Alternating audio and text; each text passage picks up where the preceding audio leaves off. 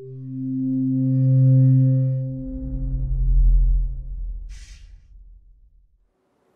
everyone.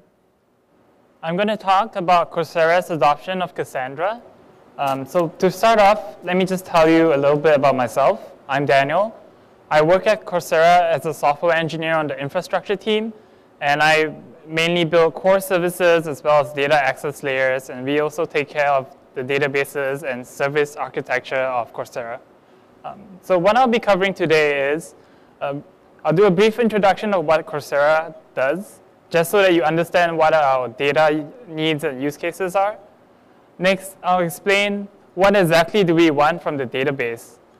Then after that, I'll explain why MySQL started to be a little bit limiting for us. And after that, I'll tell you about why we picked Cassandra and what has our experience been like so far in the last 2 years. So Coursera is a company that aims to provide universal access to the world's best education. And we do this through a combination of lectures, quizzes, discussions, programming assignments, and peer review. And we're available on web, iOS, and Android. So we are a triple platform web service. And what we want from our database is the following features. First is we want consistently fast latencies from our database tier. And the reason is, on any single page, to provide a full and rich learning experience, we actually need to do many, many queries. So for example, on this page where we are showing the lecture video, there are actually many components that need to be retrieved before we can successfully serve this page to the user. For example, on the upper left-hand side, you can see we have the structure of the course that says this is week 1, and this is the lecture name, and we need to retrieve basically information about the course. And then to show the actual lecture video, we need to make another metadata call to figure out where is this lecture for this, where is the video file for this lecture, where is it stored, which CDN to use. And then just below, there's the start of the discussions tab, so we need to retrieve discussions relevant to this particular lecture item. And in the upper hand side, this is actually the user's overall progress in the course, and this consists of many different items that are then aggregated together in a different query. So even on just a simple looking page like this, we've made at least like 5 or 6 separate sub-component calls. And if any of these components start to slow down, that can start to affect the user experience because the page will load slower. And so having a database where we can get consistently fast queries is actually very crucial to us to achieve a good user experience. The second thing we care about is availability. So for a company of our size of about 200 employees, it turns out that we actually have a pretty high proportion of users that are not from the US. In fact, over 70% of our users that use the site actively every month are outside the US. And as such, there isn't really a good time where we have like a blackout period where we can just say like, okay, we're gonna go down for like an hour to do upgrades. Like any other internet company, we are basically a 24/7 type web service. So Cassandra or any database that we use, ideally will be able to give us the flexibility to do operations, do migrations, all without taking downtime. Thirdly, we care about scalability. As time goes on, we acquire more users, we acquire more content, we enrich the site with more features, such as tracking your learning, tracking discussions, letting people upvote discussions, and all these things have a tangible cost in terms of database performance. And so we want a database that can scale with our usage. And ideally, we will have a database that can scale horizontally so that there, in theory, will not be any physical limit to how much data and capacity we can use. Other niceties from a database that would be great would be operational ease. We have a very small team of infrastructure engineers that manage the operation of the database, and we have many other responsibilities to do as typical in a startup. And as such, the easier to run the database, the better. And eventually, it will be great if you can have a database that will work across multiple data centers, just so that we both have a disaster recovery plan if the data center we're in goes down for an extended period of time. Or in future, if we decide that we want to give even better API performance to our users in Asia or in Europe by putting the data closer to them. So to switch gears a little, let me just tell you roughly what Coursera's tech stack looks like. So we are 100% on AWS. We use a mix of MySQL and Cassandra, although increasingly more of our new features are built on Cassandra. And we are a service-oriented architecture. So in the earlier days where we were mostly in MySQL shop, some of the challenges we faced is that in school and in a lot of places, you will learn that MySQL is the place to use a normalized data model. And that the promise is that as long as you store your data in a normalized fashion, you can write the query that you need to get the answer out of your database. So for example, as long as I beforehand put my data in the correct tables of users and courses and enrollments, I can then write any query I want to answer any question I have, which is true.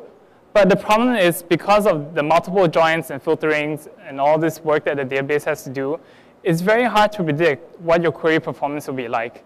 And it's very easy to end up with a query that's very bad or has performance that fluctuates depending on what the database is doing and the pattern of data you have on this. So increasingly, this became a problem because someone would deploy a piece of code that has a really bad query in it, and you accidentally start calling it a lot, and the database will go down, and we'll spend a lot of time figuring out why is this query bad and how can we fix it. So that's not quite ideal, but that's not the only problem. There are two ways to scale MySQL. One is you keep getting a bigger box, and then eventually your box is so big there's no bigger box, and then you need to start sharding. And once you start sharding, you actually lose a lot of the benefits of using a relational database because you can't do joins across shards, you can't do filtering across shards, and you have to have all this application code to manage the shards. And this is not something that we wanted to invest in a lot in because, like I said, we have a small operations team, and also if we needed to reshard in future or do all this kind of repartitioning, this is something that other databases can do transparently, but not a SQL-like database.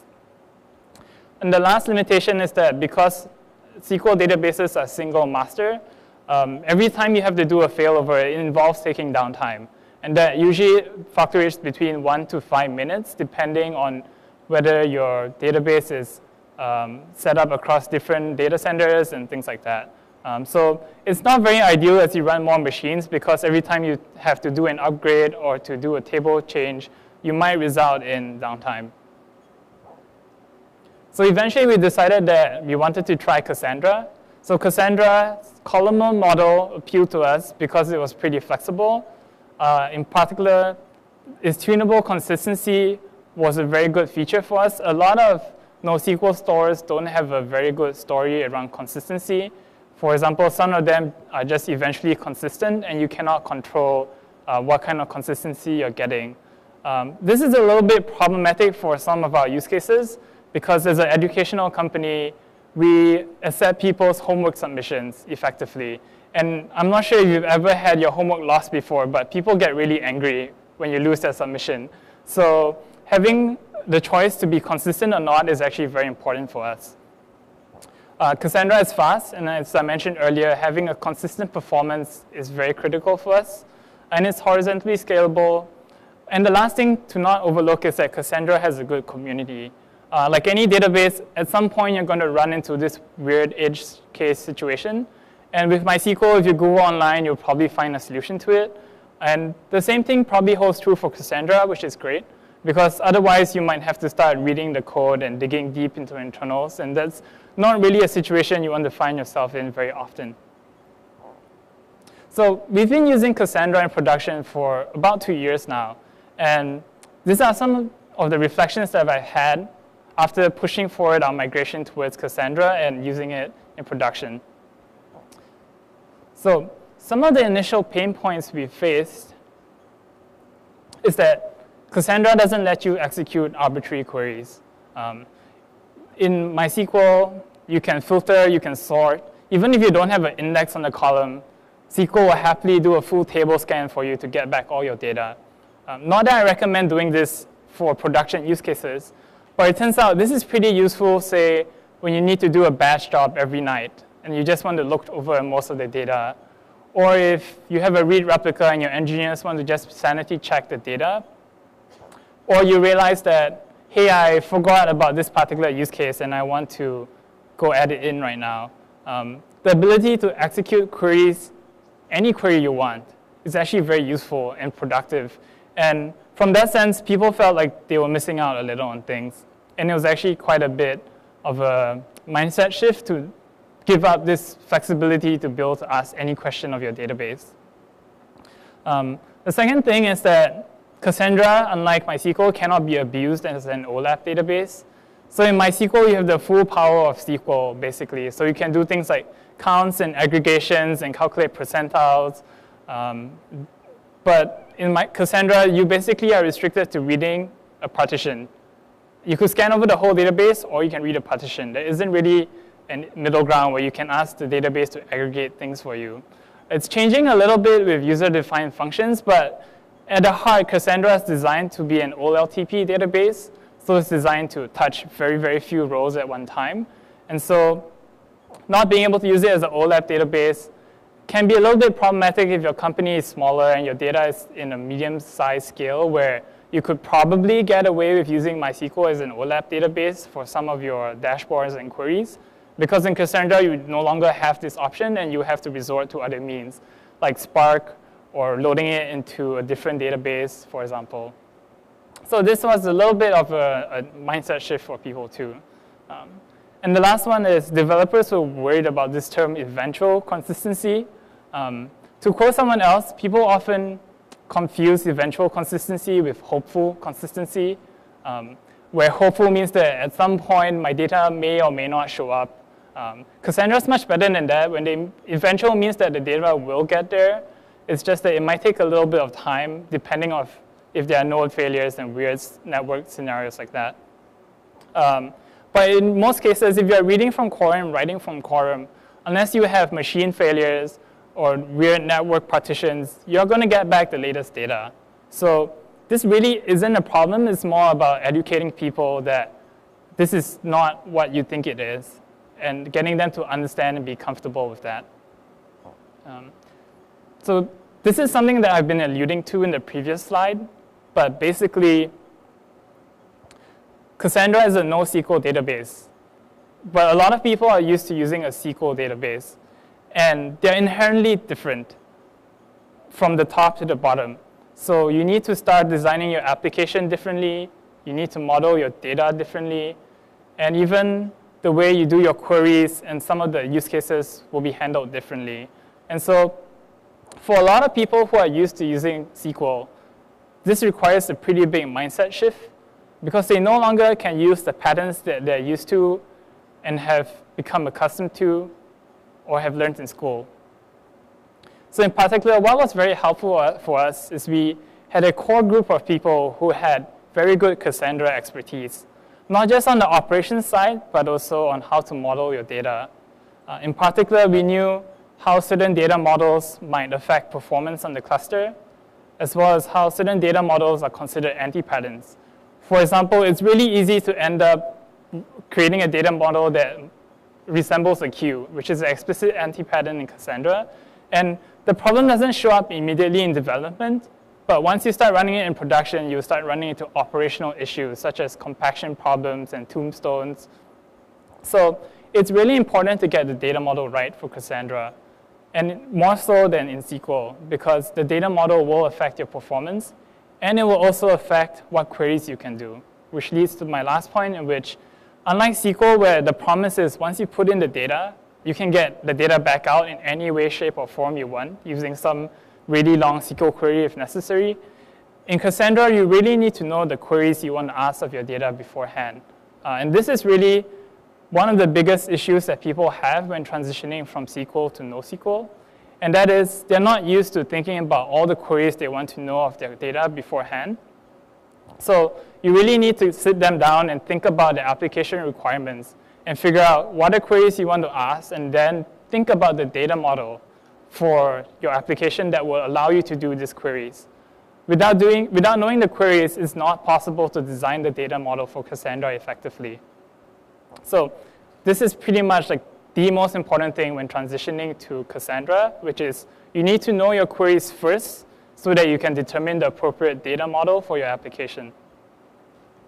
And the last part is, there is a lot of benefit in knowing very intricate details about Cassandra, such as compaction, read repair, normal repair, and how the data model is laid out on this and how that affects performance, because this knowledge will enable you to advise people the best. And I'll just leave you with a little quote, which is that, but if you judge a fish by its ability to climb a tree, it will live its whole life believing that it's stupid. In essence, a lot of people mistake Cassandra as a drop-in replacement for SQL, and they try and apply a relational data model and just translate it into Cassandra.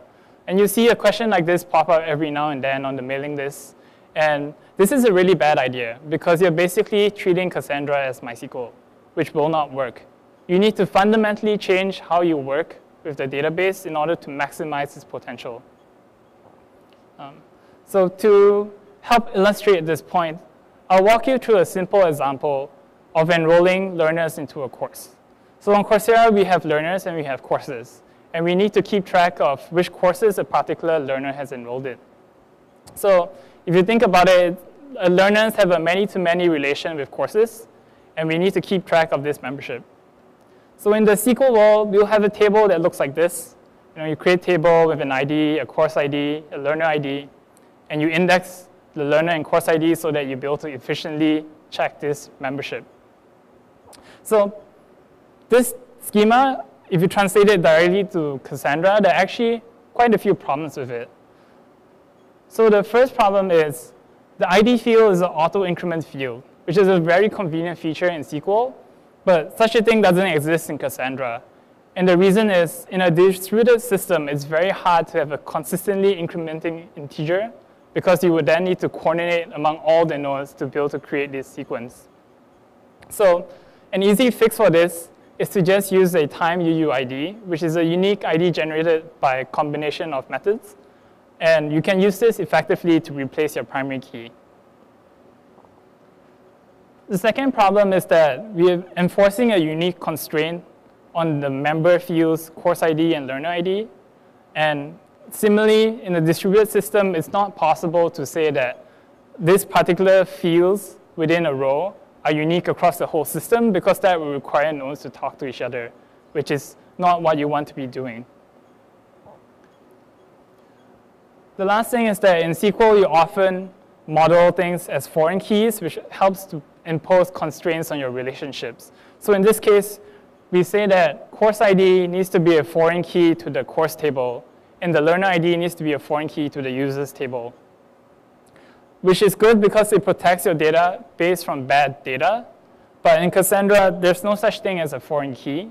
And that's partly intentional, again, going back to the fact that it's a distributed system, and having to do these cross-relational checks are very expensive. And so you just need to get used to the fact that these constraints will not be enforced by the database, but should be enforced by your application if you really care about your data being correct. In a lot of cases, it doesn't matter if you have a dangling object, right, that was created and then forgotten about.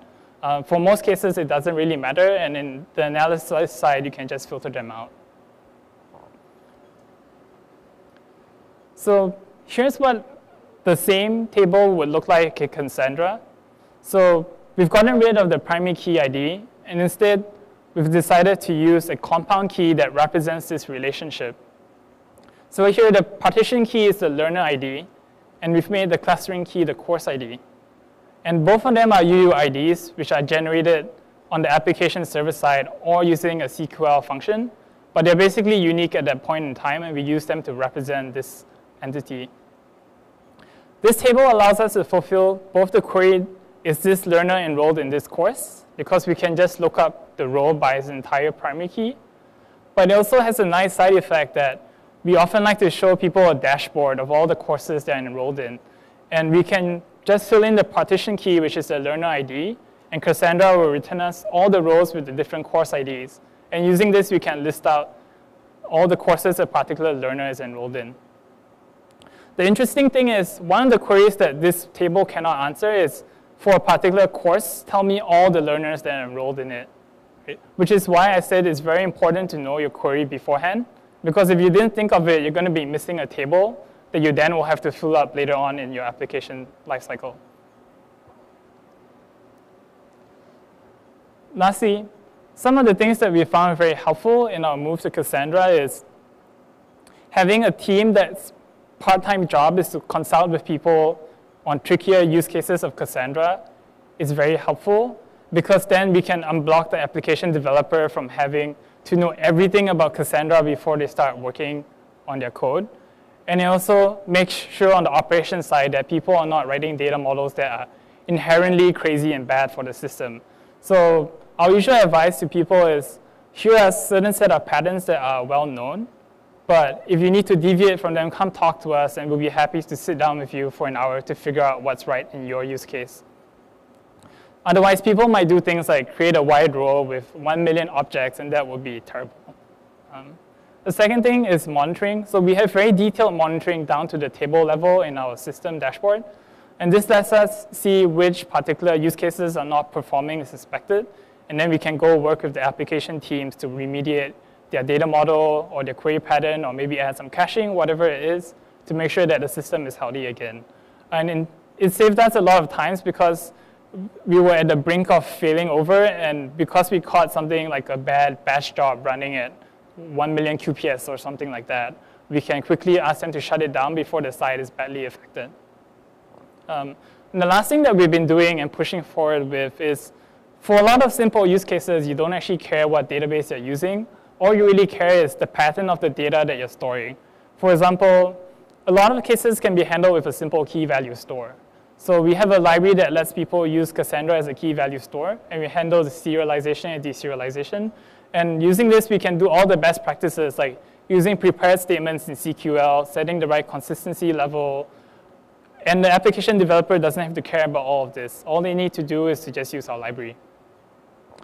For more complicated things like storing inverted indexes or denormalized tables, we're also experimenting with having a service that is basically what we call a data access tier, where you declare, this is my data model, these are the fields that I want to denormalize, please do it for me when I give you the data. So as the infrastructure team, we can handle all the nitty-gritty Cassandra details, and the application developers are free to do their job and think about the correct data model for their application, and we'll take care of the Cassandra side. So the indexing, the querying, setting all the correct parameters. And so far, it's working out pretty well for us. It allows people to work faster without having to learn how should I do denormalization in Cassandra, what are Cassandra batches, what's the difference between a logged and unlocked batch. This is all taken care of by our service.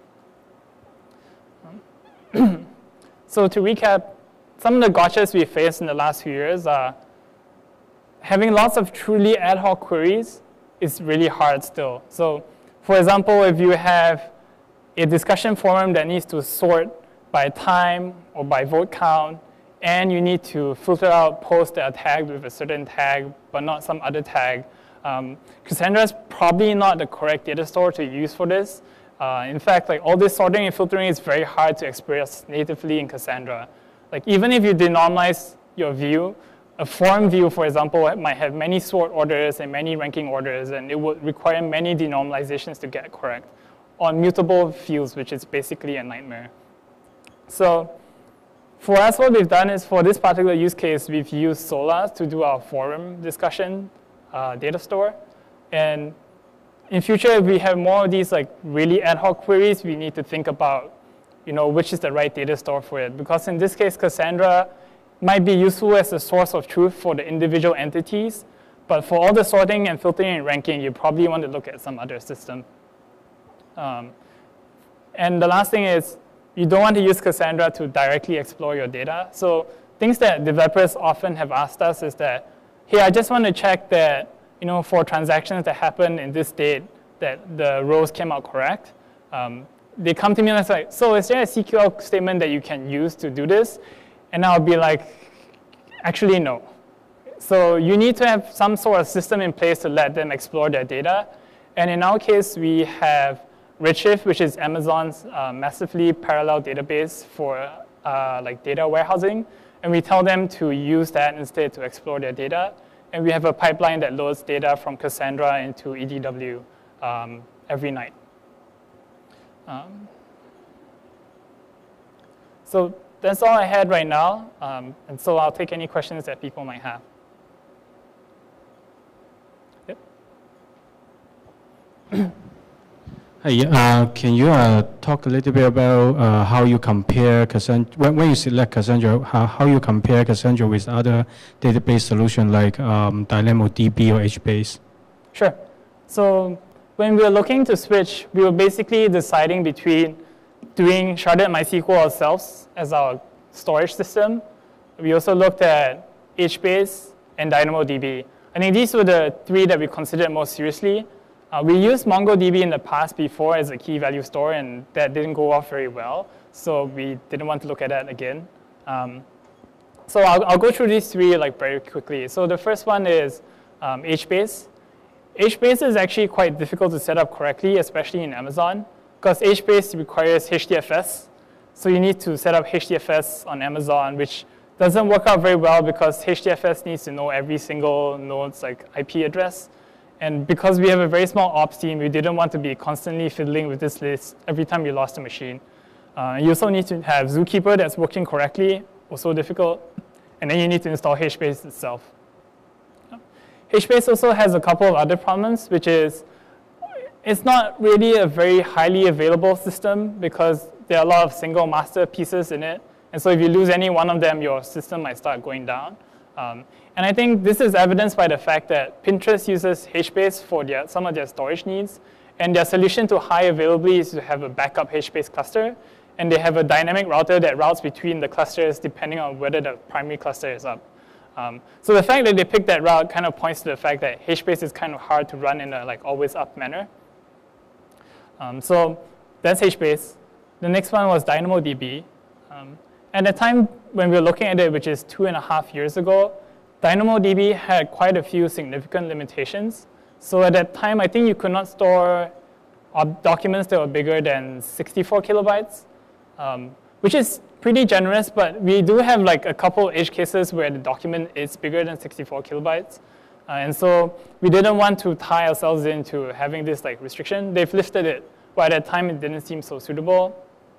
The second thing is, at the time they only had local secondary indexes with very strong restrictions on data size. They've since introduced global secondary indexes, so that's more in line with something like Cassandra's materialized views. So that's pretty nice. So I wouldn't say there's a big loss in using DynamoDB and Cassandra are relatively comparable in that point. In fact, DynamoDB might have a couple more features. The last big thing to think about, depending on whether this affects you, is there is very big vendor lock-in using DynamoDB. Using DynamoDB basically guarantees that you can't leave Amazon unless you replace this entire data store, right? Which is a little bit worrying, so depending on your company's take on such things. And I think they now have DynamoDB local, which is this thing you can install on your laptop to use DynamoDB.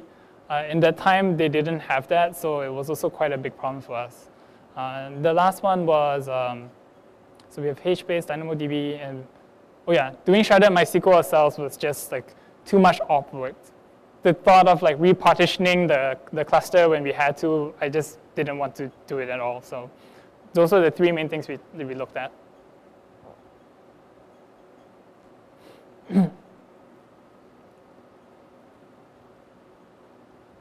You showed a pretty basic example of a table schema earlier, mapping courses and user IDs. Mm-hmm.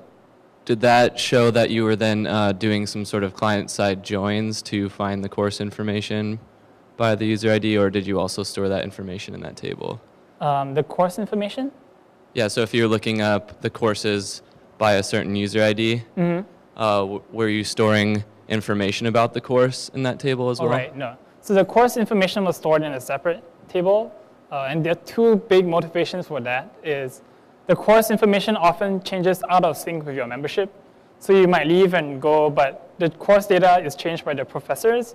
And if you change the professor, if the professor changes the course, and we had denormalized the course into membership, and every time the course data is changed, you have to go to every single membership and update it, which is a pretty painful thing to do. Okay, so would you first then do a read and then go look up the other? Right, and it kind of ties in with the fact that we are service-oriented, but we have a single service that serves all the learning material, including the course. So at the app tier, you actually wouldn't even go to the database for the course material. Right? There's a service that controls memberships and users, and there's another service that does all the learning material stuff. So the service on top that's doing both the membership lookup and the course lookup will go to separate services for these entities. I would like to shed some light upon the following case. Imagine that we already created some data structure, and it's already used in production. And we have huge amount of data, so it's really big data. And all of a sudden, business requirements change. And for example, we need to introduce new tables for additional views. And of course, we need to copy data into those additional tables. So we need to start some process of copying the data, which is distributed across different nodes. So this process gonna take long time. And during that time, to the original data, to the source data we are copying from, gonna happen a lot of changes, a lot of data, a lot of rows will be marked as deleted, modified, etc. How it's been resolved in Cassandra? Right. So this is a pretty common problem, and if you Google around, you'll find that the most common solution is a three-phase process to migrate to a new table. So the first step is, well, design a new table. And then in your application, start writing to both the old table and the new table, but still do your reads only from the old table. And the second step is to start a background process to copy over the old data to the new table. And here's where you can use a Cassandra trick, which is why it's useful to know about Cassandra internals. So when you copy the data, you can see that, oh, this data was written at time X. And when you write the data into the new table, you can tell Cassandra, please use the right timestamp X instead of the current timestamp. And for those not familiar, Cassandra's conflict resolution between two writes is that the write with the timestamp that's later will win. Right? So when I write into the new table, since I use the older timestamp, any future updates from the double writing process at the app tier will supersede the background copy, and so the new value will be reflected. Even deletes, because deletes are actually writes. Right?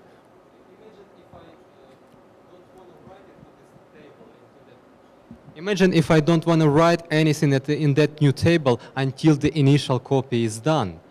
So how can I make sure that finally when copy is done, the data is consistent? Because while it was being copied, the data changes happened to the original tables from which data was copied from. So if you don't write to the new table before you start copying, then there's no way to make sure it's consistent, which is why the first step is always to start writing the new data first. Or, well, you can do both simultaneously, but there's always a period of time where you're writing to both tables, but you're reading from the old table. And then finally, when you're pretty sure that the new table has all the data you want, then you switch the reads to the new table, and you can drop the old table.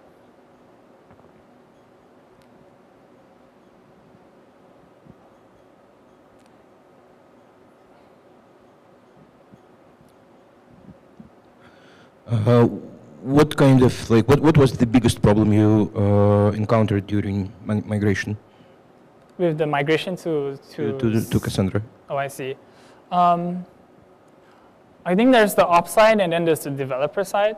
So on the developer side, it's really the mindset shift that I told you about. Right? People are like, I need to think about my queries first.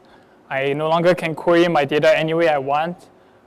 The worries about eventual consistency and like a new way of structuring your data. I think that was the biggest hurdle that we're still working through even now, because nobody learns about Cassandra in university or in any job training. Right? People always learn about MySQL, but nobody learns about Cassandra. So that was probably the biggest hurdle that we faced, and training and tooling and libraries and also that consulting team I told you about really helped with that.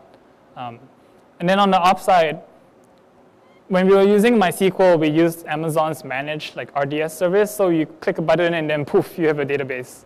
With Cassandra, we had to set it up ourselves and set up the ring and get them all to talk together. And so there was a little bit of a learning curve there, but that took like a couple of weeks of research and understanding to fully understand like how to run the cluster correctly. And then after that, it was pretty good, I think.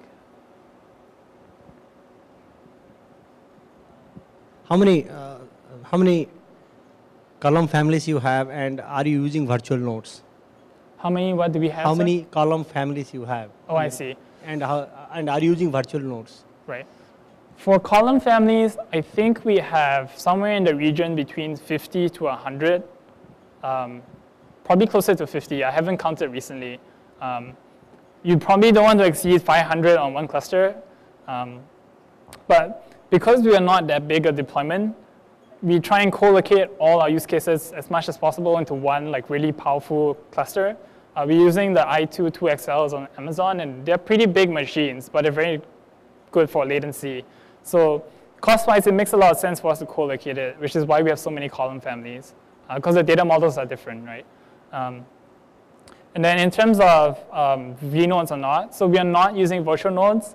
There are two reasons for that. So when we were on 1.2, there were a lot of problems with virtual nodes. I think that's better from 2.0 and 2.1 onwards. The second reason is we actually use the Netflix tool Priam, which is a co-process, to manage our deployment. And so it assigns the token to our node. And with virtual nodes, you need to assign many tokens, and Priam's just not set up to do that. The main reason we use Priam is it allows us to do things like, I set up an auto-scaling group to manage our Cassandra instances, and when we lose a node, it will self-replace, and I don't even have to wake up. So it's great. Currently, you use both MySQL and Cassandra, you said, right? Yes, so can you right. give us a little bit more details on what stays in MySQL, what did you move in Cassandra, and how it coexist? Right, so. And why?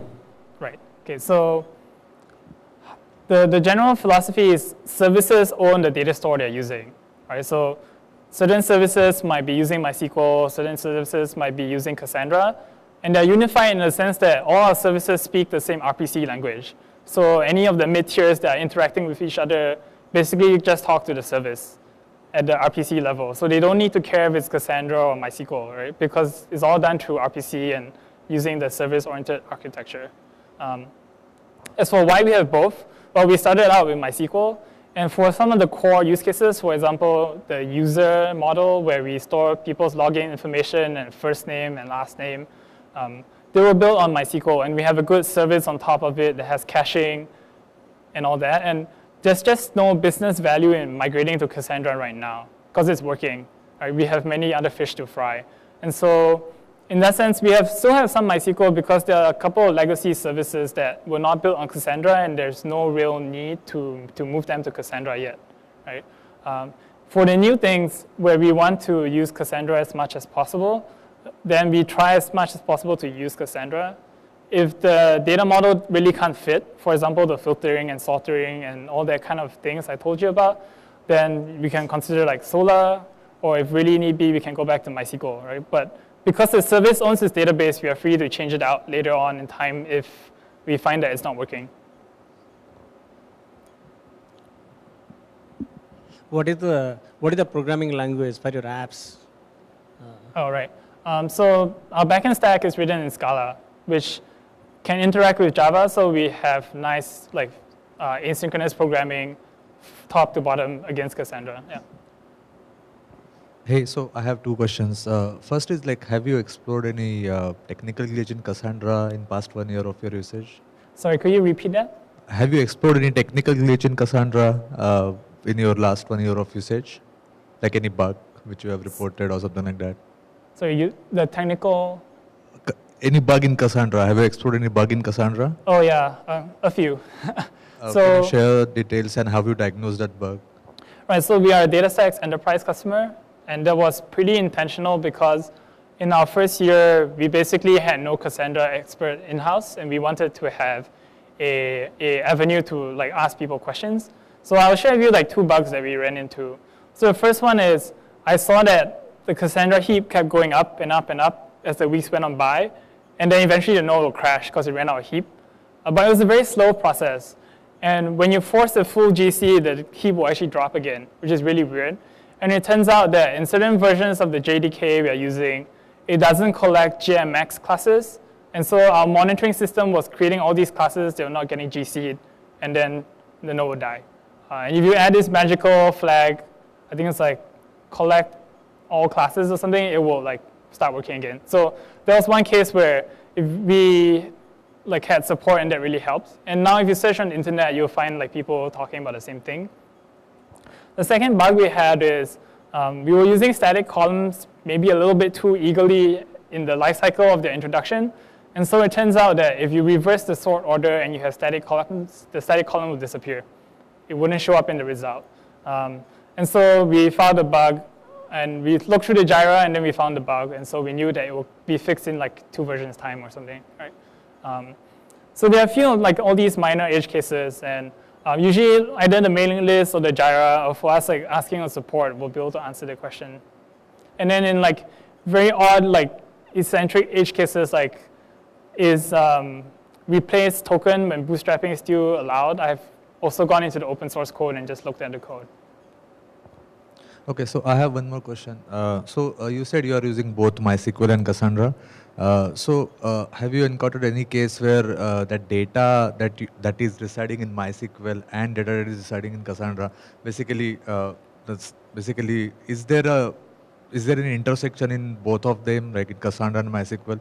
Like services those operate off of Cassandra need the same data that services that operate off of MySQL needs. Is there any kind of intersection in your case? Yeah, as much as possible, we try not to duplicate the data, so we use the service to do it. Right. I think we're out of time. So thanks for attending, and enjoy the rest of the conference.